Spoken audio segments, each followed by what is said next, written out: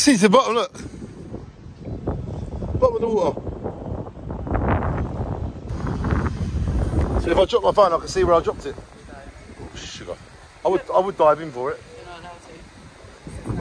Oh, does it? Show the camera. Oh, yeah. Oh, well done. So, ladies and gentlemen, we are here in the beautiful Bahamas. And we've had 2 or 3 days here now. And we've just come to where all the boats come in every day, the cruise ships. They come in every day, bring loads of tourists, and at night they leave. And we've met loads of them today, and it's just phenomenal. And we met a man called Bernardo, and there he is. And we asked Bernardo, we said, how do we get to the island where Jaws 4 was filmed? That island there, isn't it?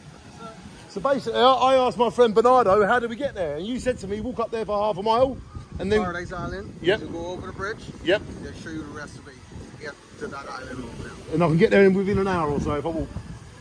Not if you walk. No. Because you got to walk the bridge too. How long's the bridge? The bridge is about a half a mile. I can do that. I can do that in 10 minutes. I'm like that. Yeah, man. You look physical. You know that.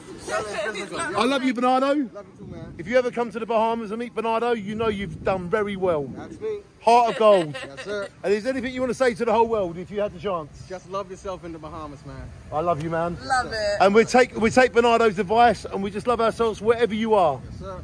Love you, brother. Yeah, you are a top man. Yes, sir. Shine on. There you go. That was a 1 minute 54, 57.